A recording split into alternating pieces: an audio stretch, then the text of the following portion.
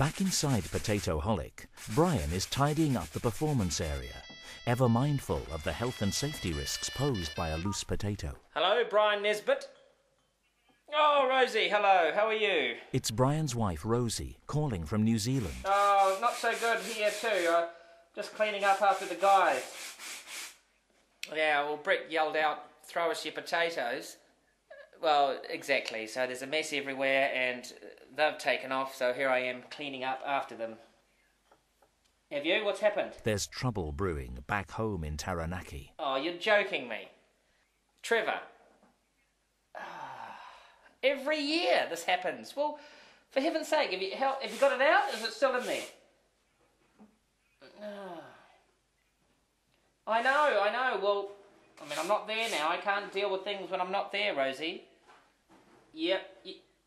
That's right. Get the rugby guys. I'll call you back. Bye-bye.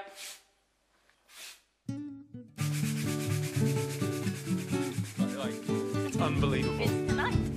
We've been waiting for this. We're so excited ever since we won. I've never won anything in my life. It's fantastic. It's going to be great. And Kip's a fantastic cook. We won the honour of cooking you dinner in our home tonight, which was what you said in the email. Those are your words. Oh, how did you win that? With a f2thec.co. He's joking, Kipper. He's joking. Oh, yes. Okay, cool. Yeah, I get it. No, totally. Yeah, cool. So, I mean, we can go anytime you want. This is fantastic. It's great. I think we just better talk to our manager for a little while. It was nice to meet you. Brian, there's some people outside saying they've won a competition. What? Is it competition? They reckon they've won Tracy and someone? Yeah, it's a competition I've set up. It's a online competition to win. You win an evening with you guys. But they said it's tonight.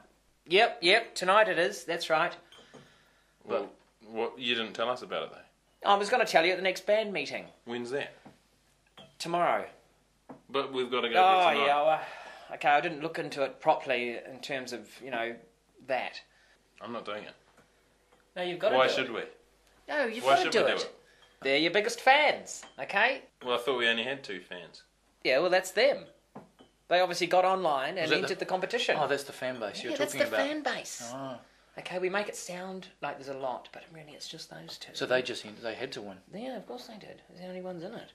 I mean, I've set this up. It's a great idea. Not only do you get to be in close in touch with those that love you, it's a great way for you to get a free feed. But we don't even know them. Oh, it doesn't matter. You'll know them after tonight. tonight. Who knows what they're going to do to us? No, they're might great. chop us up. I've seen some of the pictures that they've sent of you. They've drawn a picture of you, Brett, a sketch. They've done a reconstruction of Jermaine in a towel. They're very creative people. And they've asked me what sort of food do you like, and I've sent an email telling them the best options for food for you. Macaroni. Macaroni cheese for Brett, and anything for Jermaine. Well, that does sound good. Are you going to come? Well, I can't. I haven't put myself in the competition. I mean, I'm not. I'm just behind the scenes guy, aren't I? I mean, I've managed all this. Well, I'm not going though. No, you've got to go. I'm not going if he's not going. Go. All professional musicians must accept that promotion is as much part of the job as performance. So Brett and Jermaine agree to be the prize in Brian's online competition. That night, they literally sing for their supper in the home of the lucky winners. I can't believe I'm saying this, but Tracy, live from our living room, I give you Flight of the Conchords. Go!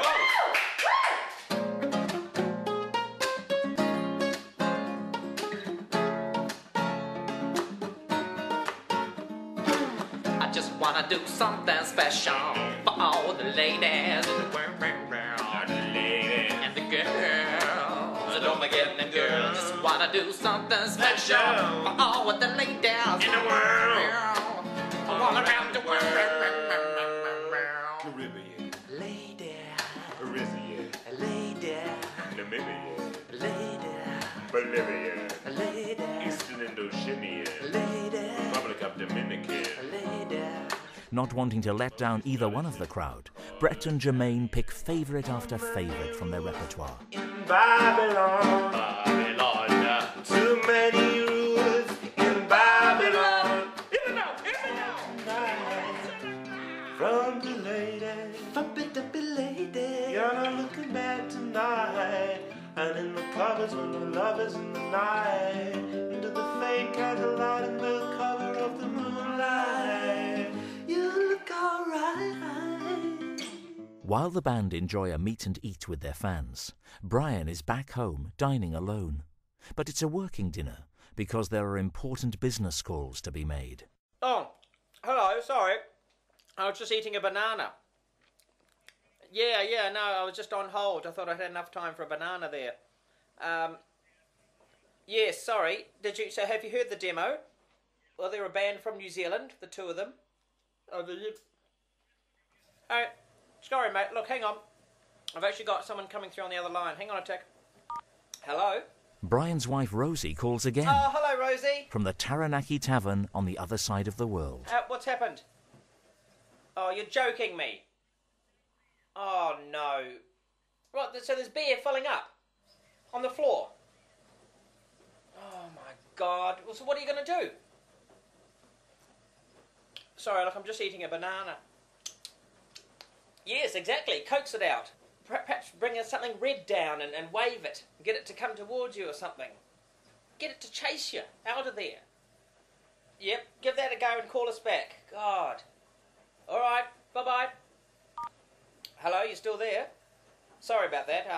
So how did you find the demo? Okay, well, thanks anyway. Yeah.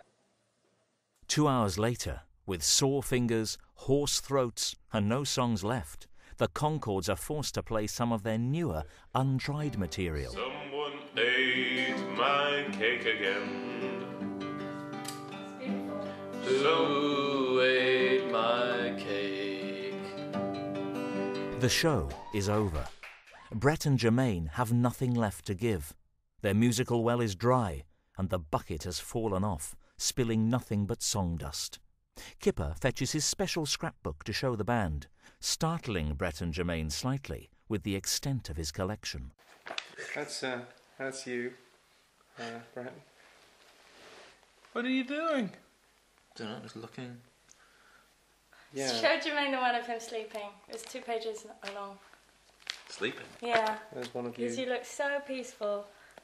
So vulnerable. How did you get that photo? You're dreaming of your next song and... Well, we just, So where's that one? Is that at the hotel? What was that? Yeah. Is that through the window? How did you get that one? There were those French doors, weren't there? Is that... There's pretty much no security in that place. No. So No, that was really easy to get that one. it's Do you have a cat? Oh, Jermaine's allergic to cats. Jermaine's allergic to Jermaine, isn't that ironic? Wow. Oh, is your cat called Jermaine? Yeah, we called him Jermaine. Oh, right. We have a little ferret called Brett too. Really? Hear it. I'll introduce him to you. Do you always make him wear the glasses? Okay. Not always, no. It's just like we knew you were coming over and we had In the evenings and stuff. Yeah, it does actually look like Jermaine.